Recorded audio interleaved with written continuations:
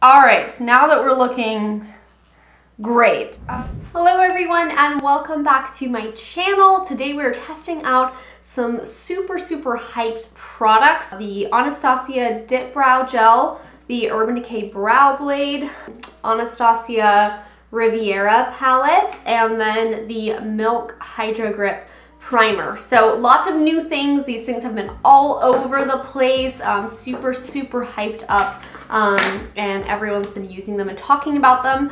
Most of this is not first impressions. I have used most of these products for the past couple weeks. The exception is the Hydro Grip primer that we're doing a first impressions and a wear test on. But the other stuff I have been using, and I'm just gonna kind of give you my thoughts, show you how to get this super creative, pretty colorful look. And yeah, if you want to see how to get this look and if you want to know my thoughts on these new products, then just keep watching. Alright, got my coffee brewing. I haven't had any yet. I meant to start this video 3 hours ago, but it's okay, we're here now. Alright, so the first product I want to talk about is the Anastasia Dip Brow Gel. Alright, this is what she looks like. Cute little gold packaging. We have a nice little wand here. A little bit bigger than, like, say, the Milk Kush Brow or Boy Brow, but still smaller than your average brow gel. So this product is essentially like if you took Dip Brow and melted it and then put it in a tube and gave it a brush. And like, the first time you use this, it's like, was that a good idea? Then like, once you get used to it, you're like, this is actually pretty nice. And I will say that, like, literally every time I've worn this probably 2 or 3 times, I've gotten compliments on my brows. So I think that I like the end result. The application process is a little bit tricky because it just kind of like gets everywhere. You'll see what I mean. So anyways, I'm gonna zoom you guys in and show you how this applies. I have this weird dry patch on my eyeball. It like comes and goes. I don't know what's going on. It's fine. So what I'm gonna do is I'm gonna take the little brush and I'm just gonna start going in. You can see like how pigmented this is. This is not for if you want a like soft, subtle brow. And you see how I'm not pressing that hard? Do you see how it's just everywhere? Anyways, let's do that to the other side. And like, you could be a little more careful with this, I guess, but it's so easy to get it everywhere. So if you are like a diehard brows after foundation type of person, I don't think this is gonna be a good product for you. All right, now that we're looking great, I'm gonna take a little makeup wipe. I'm gonna take my makeup wipe and just kind of go around. I don't think that concealer would be sufficient to clean up this mess we've made.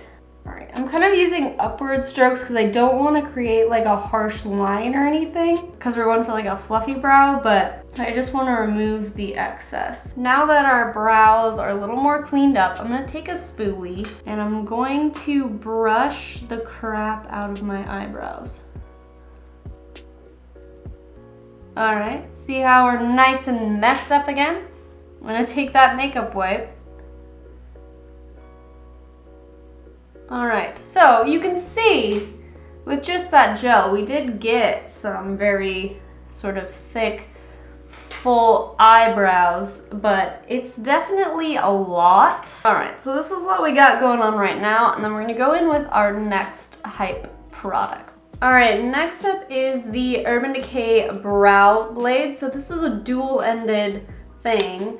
On one side, we've got this nice little brush tip here, and on the other side, we have more of a traditional brow pencil. I absolutely adore this little guy.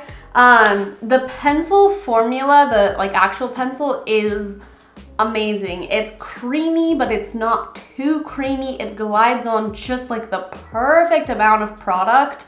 The only thing I don't like is the color, and that is the one thing like throughout this whole line that is just a little bit off. A lot of them pull like super warm, which is not good for eyebrows. This one is the shade Taupe, and I don't know if it pulls so much warm as it has kind of a like greenish tint almost, especially for a brow shade that's labeled taupe that is pretty warm. So you can't really use the pencil on its own because the color is just off, and I've heard that's kind of the same for all the other colors too. But mixed with the, if you put the ink stain over it, the color looks normal. But I think that they need to tweak their colors. Today I'm going to show you the ink stain because I don't like to use the pencil when I have the dip brow gel in. So I'm going to show you how to use the ink stain. I've used one from Catrice like this for a while. This one I like even more. I think the tip is a little finer. I need to elongate this brow a little bit. So I'm going to do that. And then I'm just going to, from the outside edge, draw little bitty hair strokes.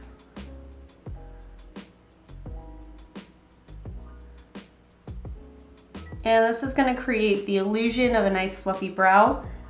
I'm also going to go in where I have a little bit of a gap here. Now the trick with this is you don't want to overdo it because then they'll all kind of blend together. That's about the amount you want to do. You can go in and kind of darken at the root a little bit if you want. But that's about all I'm going to do. I'm going to take a spoolie again, just a clean spoolie. And I'm going to brush these hairs up. I'm gonna see if there's any more places where I want a little more color. So like, again, this gap right here, pretty much it. We got our little eyebrow. Now we're gonna go on to the other side, and this side doesn't need as much color fill in, but we do wanna elongate this brow a little bit too. And again, we're just a little bit, way too much. And I'm just gonna go on that outer edge once again and create those little itty bitty hair strokes. So I'm gonna go a little bit up here too. I try not to overdo it with this part because then it looks a little wee bit insane. Another thing too is I don't really do anything in the front part of my brow. You can if you want to, but I find it looks just a little more like natural when I just have the gel in there. So I'm gonna take my e.l.f. clear brow gel and I'm just going to shellac these puppies in place. You can see I have a decent amount of fullness towards the front of my brow, so that's another reason why I don't fill in too much, because I don't want it to look too harsh. And honestly, you could probably use less product than I did in the beginning, but I just wanted to show you how easy it is to overdo it with this product. Alright, and there you have your dip brow gel brow blade eyebrows. So on days where I don't use the dip brow gel because it can be a bit intense, I'll just go in with the Urban Decay brow blade. I'll do the pencil first and then the little hair strokes with the pen. Sometimes I'll keep it more defined, sometimes I will do a more fluffy brow and then set it with the clear brow gel. Just kind of depends on your preference. I do really recommend this product if you can find a color that works for your brows. Just keep in mind some of them pull really, really warm, so if you have really cool toned hair, this might not work for you. So anyways, Urban Decay, please change your colors because I don't know what's happening there, but the product itself, the formula, phenomenal. Next up we have a very hyped product, which I'm quite excited about. So like I said, most of these stuff isn't first impressions. Neither is this palette. I've been using it for about a week now. I love this palette. I'm sure you've seen this palette a million times. This is what the color story looks like. It's absolutely gorgeous. You have these, alright, cool. You have these absolutely gorgeous colors and then some neutrals, and yeah, it's a pretty little palette. This is what the front looks like, very nautical. The formula of Anastasia shadows is just like top notch. Every single shimmer in here is absolutely gorgeous. Look at that fucking color payoff. Ugh. All of the mattes are super pigmented, but they blend so easily. All of the shimmers are that like high impact metallic, and like all of them are like that. The only matte I haven't tried is this guy, Estate, right here.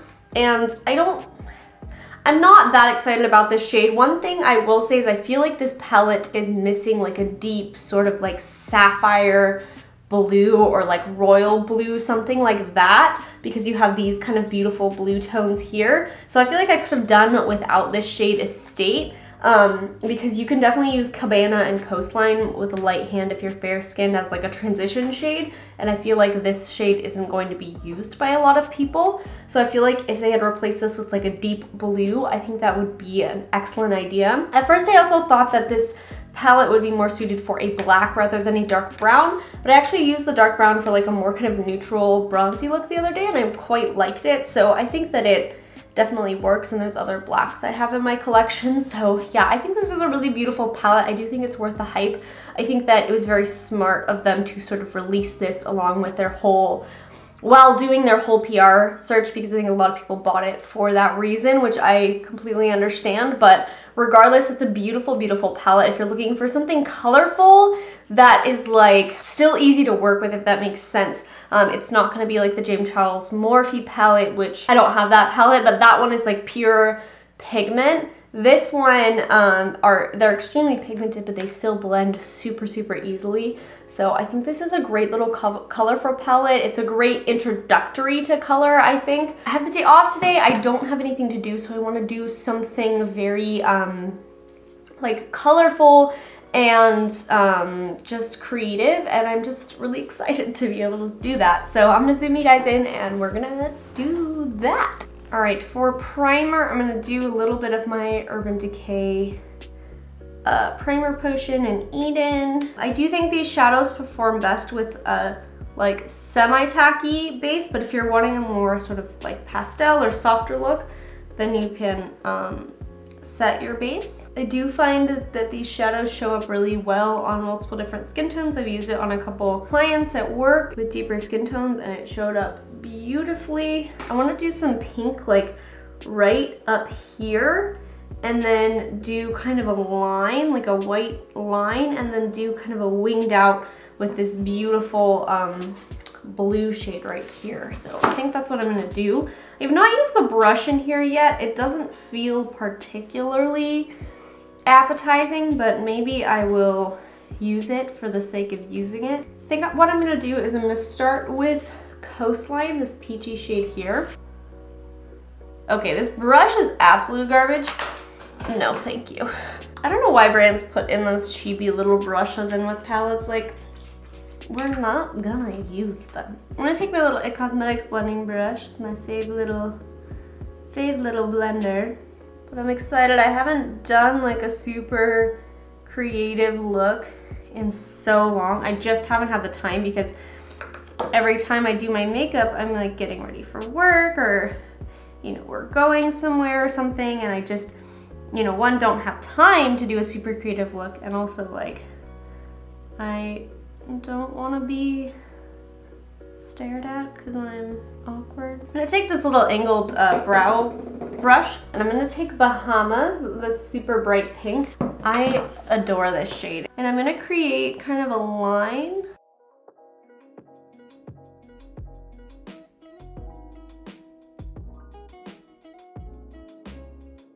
I do find this shade does stain the eye a little bit, so fair warning if you are also translucent.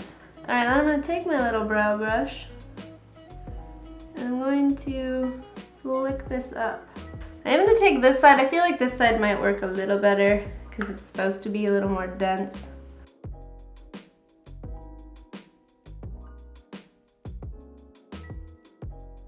I'm gonna take a little bit of the Fenty Pro Filtered Concealer, and this line is fairly well defined. I more want to create a base for the white shade that we're gonna place down. All right, well, that's still kind of tacky.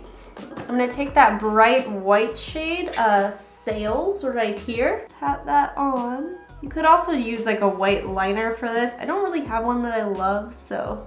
Now, I'm gonna take this beautiful blue shade right here. It's called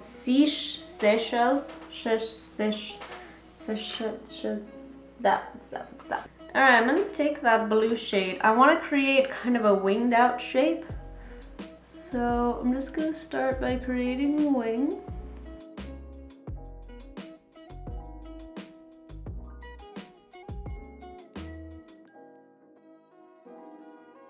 So I'm gonna take that seashell shade on a little flat brush.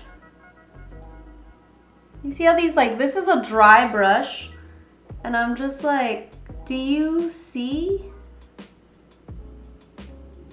that pigment? I think I am gonna do a winged liner. I think it's really gonna tie this look together or completely ruin it, we'll see. What if I should tap, like, mesmerize over this blue? I feel like it'd be pretty, or not mesmerize, Mediterranean.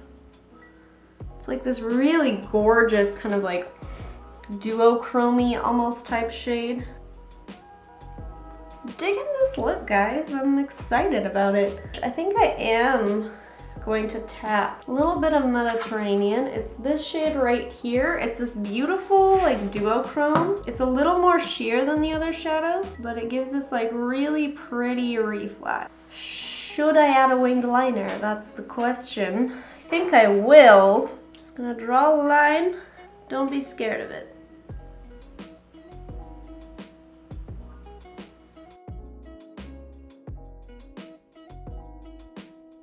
In an effort to use every single color in the palette, I'm also gonna do some of that purple on the lower lash line. I'm gonna take that purple shade, Cans.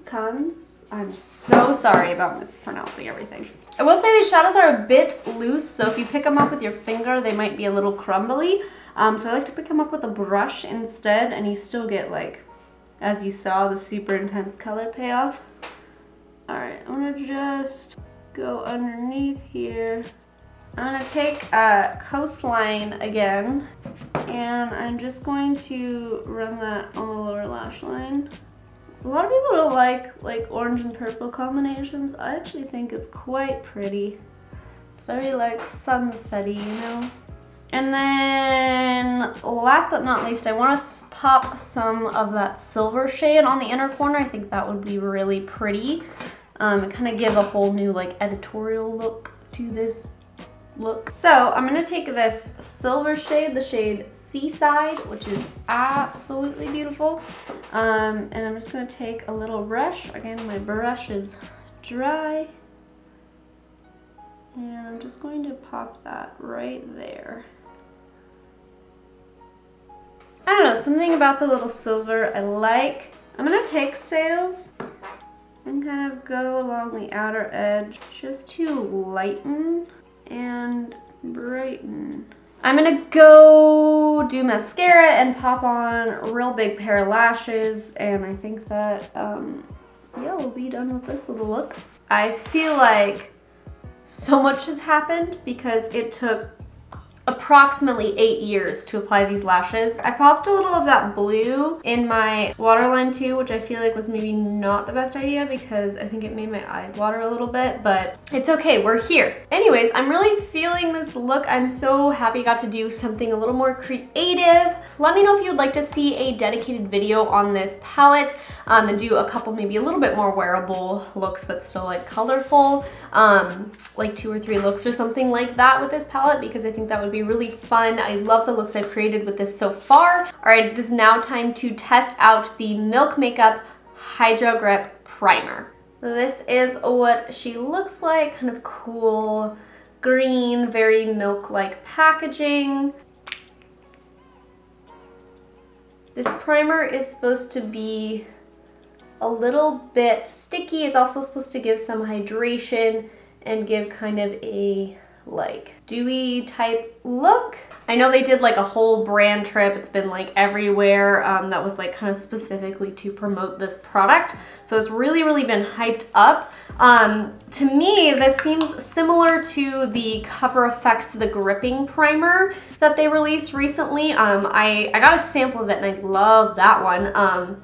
It's really sticky, it really holds your makeup on. I like it mixed with like their dewy primer. This one doesn't seem as sticky, so I'm interested to kind of see how it holds up throughout the day. I've heard kind of mixed things about this product, so I'm excited to try it out myself. I am happy about this sort of trend that brands are doing where they're releasing gripping primers, long-lasting primers that are not super mattifying or drying, which is something I feel like we really needed in the market. I think brands are kind of realizing that we want more hydrating products across the board because there's so much mattifying stuff out there. And first of all, there's a lot of people that have dry skin. Not everyone has oily skin, and even people with oily skin don't always want a super matte look. So anyways, I'm gonna stop rambling and I'm gonna put this on my face. Zoomed you in just a tiddly bit. So I'm gonna take a decent size pump. Oh, we're gonna do a half face for this. I think that's gonna be the best option. That's usually how I test out primers. So I'm just gonna kind of slather this on. I used a pretty healthy amount.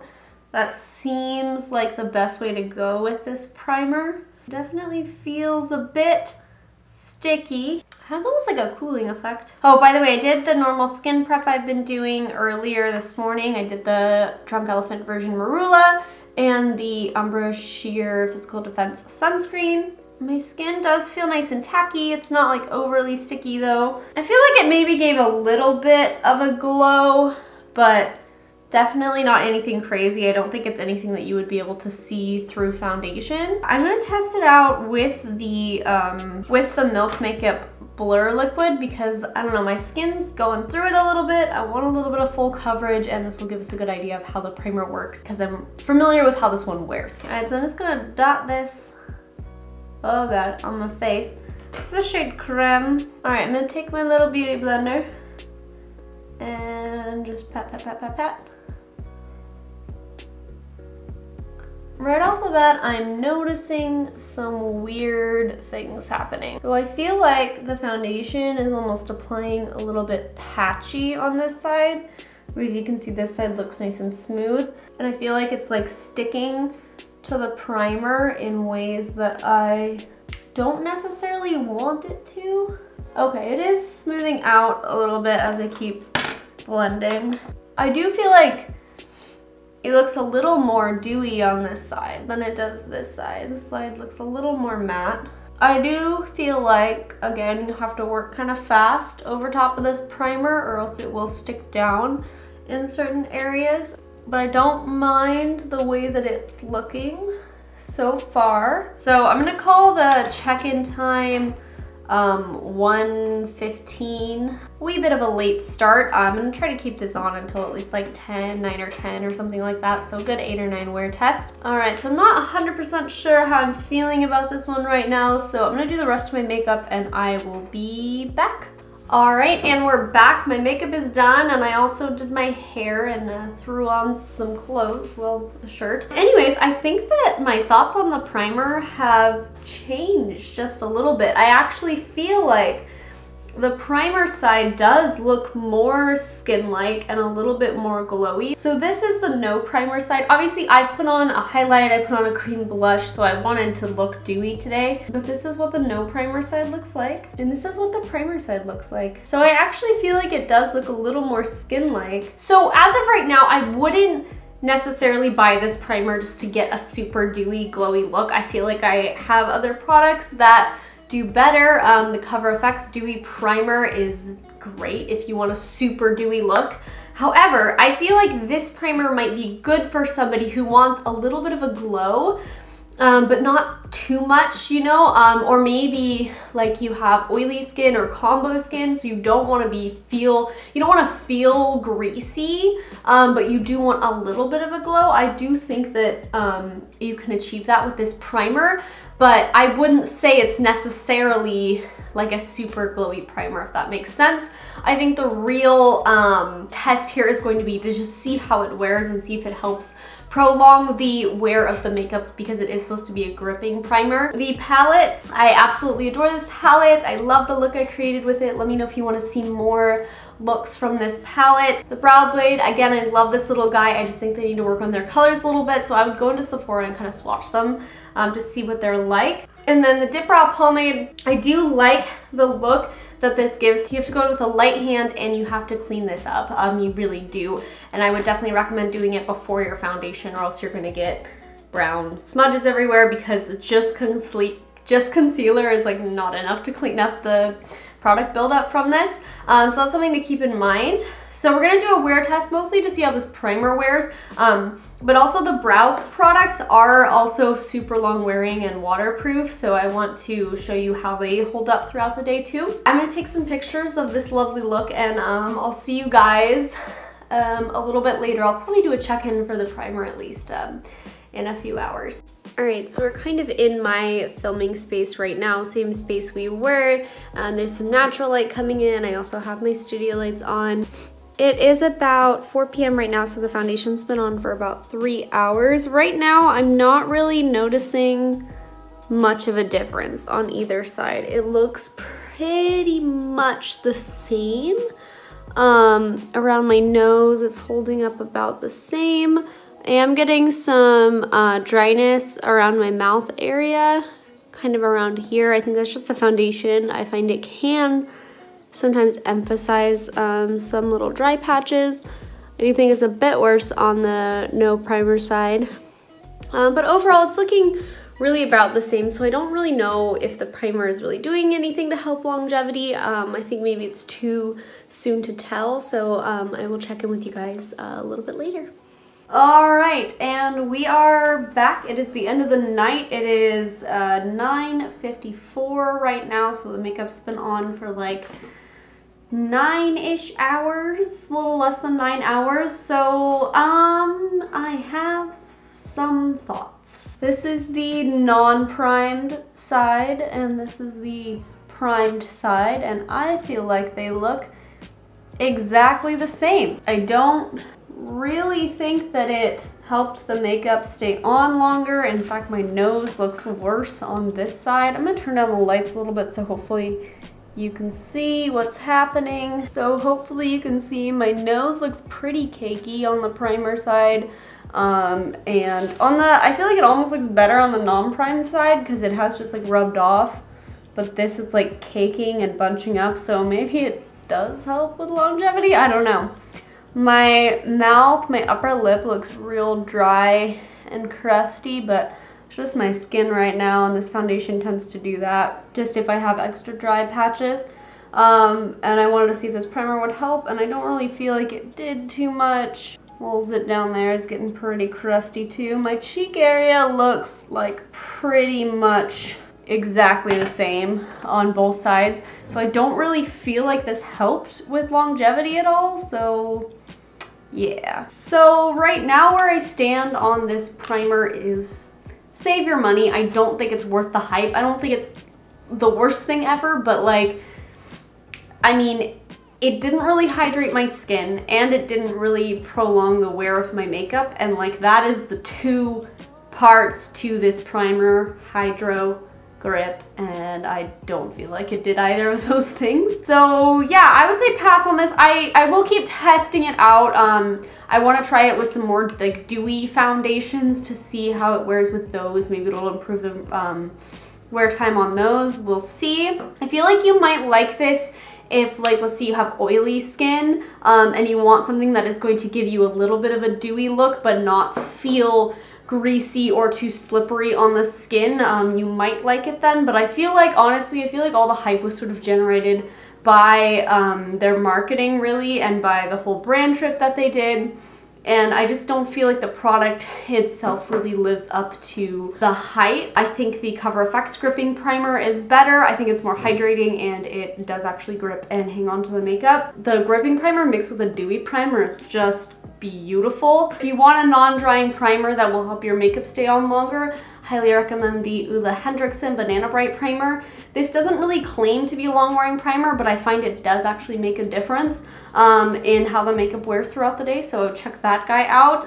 But so far, this is just like, I just don't feel like it really did anything. Again, I'll have to keep trying it out, but as of right now, I'm not really a fan. The brows still look as magnificent and fluffy as they did 9 hours ago. Both the dip brow and the brow blade are really long wearing. I've worn them like in the rain before, sweating, all that stuff, and they pretty much stay in place. So if you're looking for long wear brows, these two are quite nice.